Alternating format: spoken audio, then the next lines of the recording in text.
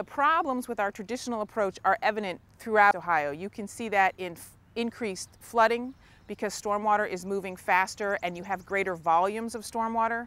You can see it in erosion.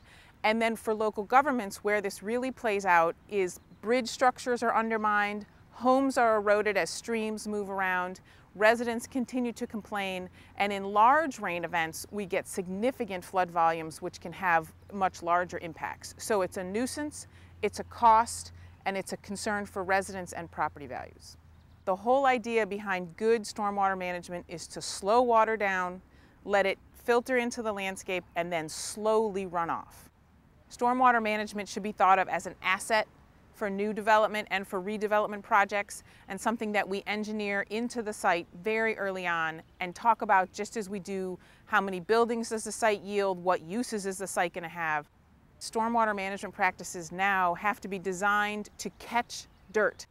Sediment is a byproduct of the construction process, which will go on a few years even after a project is built out. So what we've done here, these original basins were sediment basins, and they filled up with some sediment to a level that we anticipated, calculated out. Then they were planted with appropriate plant materials.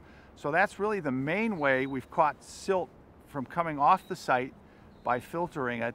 And of course there's the standard erosion practices of silt fence and protecting inlets and that type of thing. And also by keeping a buffer around the wetlands.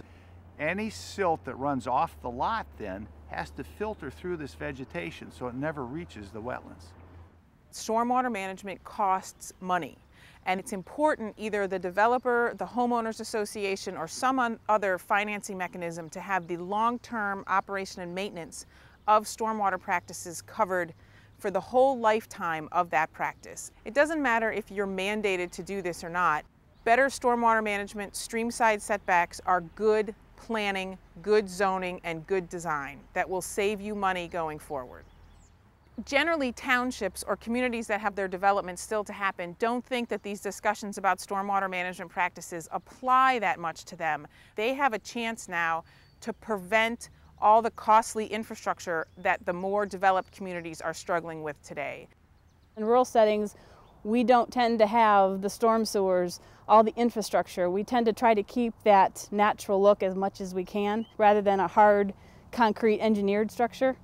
We know this is going to be a 2 or 3 acre lot. Wouldn't it be better to just let it run across the land, filter through the vegetation, and slowly get to the stream, rather than piping it up to a storm sewer and then shooting it down to some other place for it to be treated? The bioswale or infiltration trench, the reason for its use is for small drainage areas to allow it to percolate through the soil, pollutant removal, and slow release of the stormwater. You can have just a sandy, gravelly top to it, or you can actually plant grass. In some more advanced applications, they actually will put plants, different types of flowering plants for aesthetics. It's much cheaper for communities to deal with their stormwater management issues through good design and good planning than to go back in and try to fix and maintain infrastructure. Always cheaper to prevent than to fix.